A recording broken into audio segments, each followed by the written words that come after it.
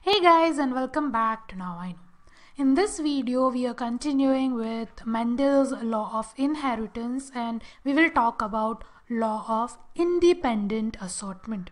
And to understand this better, it's beneficial if you have seen first two laws. If you have understood those two laws, this is going to be easy. So what we saw in the last video, what we talked about in the law of segregation, is that what Mendel studied is one gene at a time. He just took one character at a time, and he saw how the inheritance occurs in case of only one gene. Now, after understanding that, next what he did is he took two genes at a time. That means he took two characters at a time, and he saw what happens if there are two genes, how they are inherited. So that's what now we are going to see. In first and second law, we just talked about one gene and they were monohybrid cross, and in this law we are going to talk about two genes. What happens if we take two characters at a time? Let's say, for example, he took two plants.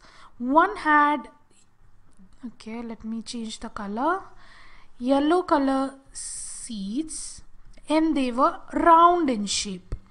Okay, and the other plant had green color seeds which were wrinkled in shape, right? So there are two character for the color and character for the shape of the seeds. So the first things first, when we start with this, we know we always start with true breeding plant. So true breeding plant for yellow and round seed would be capital Y, capital Y, capital R, capital R. There are two alleles for every gene, okay? And cross it with true breeding plant of green and wrinkle seed. That would be small y, small y, small r, small r. Now one point over here, these letters that I have put in capital, that means they are the dominant over these two characters. That means yellow color and round shape is dominant over green color and wrinkled shape. Alright, so now what happens? The gamete formation, right? Now how gamete formation can occur in this case? This Y and this Y has to separate, right? Similarly over here, this we have talked about in previous laws. All the alleles are going to separate. But in the last videos, we took in consideration only one gene, so that was easy. But here there are two genes. So what happens is this allele of this gene can combine with either this allele or this allele and come in the gamete. So any of the combination can occur. Let's say, for example, this Y comes with this R, or this Y comes with this R, or the other way around, this Y with this R, or this Y with this R, right? So four gametes, any of the combination can occur. I hope this is easy to understand, right? Any of the combination. Either this Y comes with this R or this Y comes with this R. So there are again two combination, and for this Y it can be either this one or this one. So again two more. But what happens is they are all homologous. Both the genes, doesn't matter if it is dominant or recessive, they are homogeneous. So that's why the gametes are going to be same. It doesn't matter whether it is whatever the combination, the gametes are same. So this one is easy to understand. Now the gametes are formed. Now what happens? Fusion of the gametes. No matter what gamete is fusing over here, the end result is capital Y with small y, capital R with small r, because those are the only possibility. doesn't matter which gamete is fusing, you only have capital Y capital R and small y small r. So this is going to be the F1 in case of these two genes. Now all the plants are going to have the same genotype because there is no other combination present. So now let's apply the law of dominance over here. So we can see two alleles that are dominant along with two recessive alleles. So what will happen? This yellow color will dominate this green color and this round shape will dominate the wrinkled shape. So F1 generation, all the plants are going to be yellow and round seeds. All the plants would have yellow and round seeds. Now this was still easy to understand. The magic happens in the F2 generation, right? So what is the next step? We cross two plants of F1 generation. Now here let's look at it carefully. So when Mendel crossed the F1 generation, when he crossed two plants from F1 generation, what so far we have observed, or we are used to seeing 3:1 ratio. That's what should have happened, right? 3 plants with yellow and round and 1 with green and wrinkle should have appeared.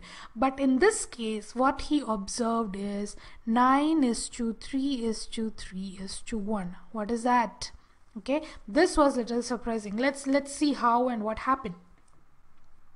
Now this was actually the key observation that he found and that he understood that something different is happening. And what happened is, let's try to first segregate these alleles and then see what combinations do we get. This Y and this Y is going to separate, and these two alleles are going to get separated. So what happens is, this Y, capital Y, can either combine with this capital R or small r. So you can have two combinations over here, or this Y can combine with capital or small r. So here also we can have two combinations. So at the end we are having 4 different kinds of gametes. All 4 gametes, if you see, are different than each other. Similarly, this plant also will produce 4 different gametes. Same gametes because they are the same in genotype. Now when you want to see the combination outcome of these 4 gamete fusion, we go for Punnett square, right? In case of monohybrid, or in case of first 2 laws, we were dealing with only one single gene and we were just keeping those gametes in the Punnett square. Here there are 2 genes. Okay, that's why there are 4 combinations. So in the Punnett square we need to keep these 4 gametes on both the sides. So let's do that. So this should give a better picture. We have capital Y, capital R, capital Y, capital R for both the plants, capital Y, small r again for both the plant. So we have these 4 gametes, okay, put on both the sides and made the Punnett square, because this is gametes from one plant and this is gametes for another plant. So different possible outcomes could be there. Let's say, for example, these 2 gametes fuse. What is the combination? Capital Y and capital R. So both the capital Y, and even if there is only one capital Y, we know now the law of dominance says that even if one dominant allele is present, it is going to express the phenotype. So we have here capital Y and capital R. So the seed is going to be yellow and round. Okay, this is how I have shown here. In this combination there is capital Y, capital Y, capital R and small r. But there is a capital allele, so this is going to be round and this is yellow, of course. The next combination is capital Y, small y, capital R, capital R. So of course it is going to be yellow and round. Here capital Y, small y, capital R, small r. So it is going to be yellow and round again. Similarly, you can make combinations for all of these, and what you observed is, let's say for example over here, capital Y, small r, small r. So there is a dominant allele present for the color, but there is no dominant allele for the shape. So this seed is yellow but wrinkled in shape. right? Similarly over here there is a capital Y but there is no capital R, so this is going to be yellow wrinkle seed. In this case there are small y with capital R, capital R. So there is no dominant allele for the color, but dominant allele for the shape is there. So this is going to be green and round in shape. And the last one is small y, small r, small r. Only recessive alleles are present. So this one is going to be green and wrinkled in shape. So now let's see the different combinations that we got. This one is round and yellow. 1, 2, 3, 4, 5, 6, 7, 8, 9. There are 9 plants that have yellow and round seeds. The original that we started, that's how it looked in the parental generation. Not the genotype, only the phenotype. So there are 9 plants that have round and yellow seeds.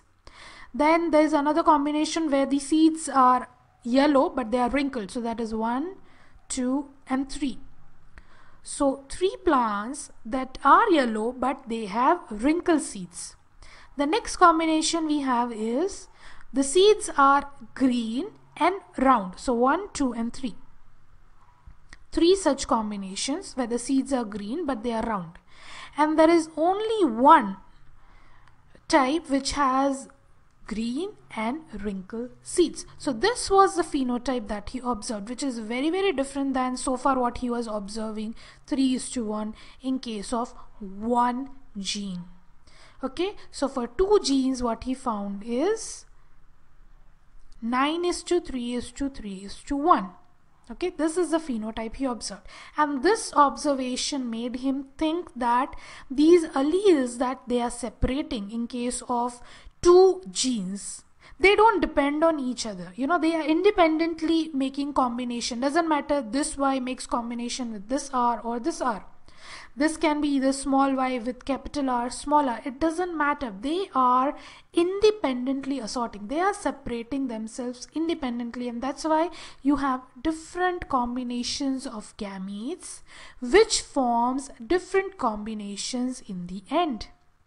Right? So basically what law of assortment, independent assortment states is, what it says is, what law of independent assortment says is that alleles of 2 different genes, because now there are 2 genes that we are talking about, the alleles assort into gametes independently of one another. It doesn't matter where this Y goes with which capital R or small y. It doesn't matter. The independent, they assort independently of one another. Both the alleles of 2 different genes, they assort into gametes independently of one another, and that's what we saw. Right? Any combination could occur. Doesn't matter where this particular Y or where this particular R is going. So that is law of independent assortment, where you get the ratio at the end in the F2 generation. The ratio is 9:3:3:1. Now this is what? Phenotypic ratio. Always remember, we talk about phenotypic ratio in law of inheritance.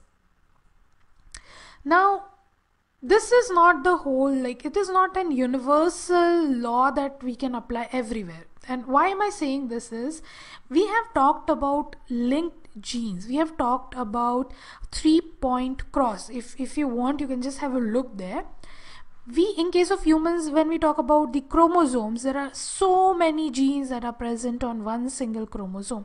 And what happens is, in the meiosis, we also know recombination between 2 homologous chromosomes occur. These 2 don't look homologous, but assume that they are. So in that case, when the recombination occurs, part of some genes get exchanged between 2 homologous chromosomes. In that case, the genes that are very close to each other, let's say for these 2 genes, it is very, very unlikely that these genes would actually separate from each other. They would always, you know, get exchanged together because they are very close. And then because of that, what happens when the gametes are formed, these kind of very close, or what we call linked genes, they always get inherited together. Okay, just a little bit extra information. If you want to know in detail more about it, you can have a look in the 3-point cross. But law of independent assortment does not hold true in case of linked genes. Just remember this one extra point. It is not true for linked genes because it is very unlikely that they can get separated. They will always be together. They will be inherited together. So that's all about the law of independent assortment. So I hope this video was helpful. We'll see you with another topic next time. Until then, keep learning.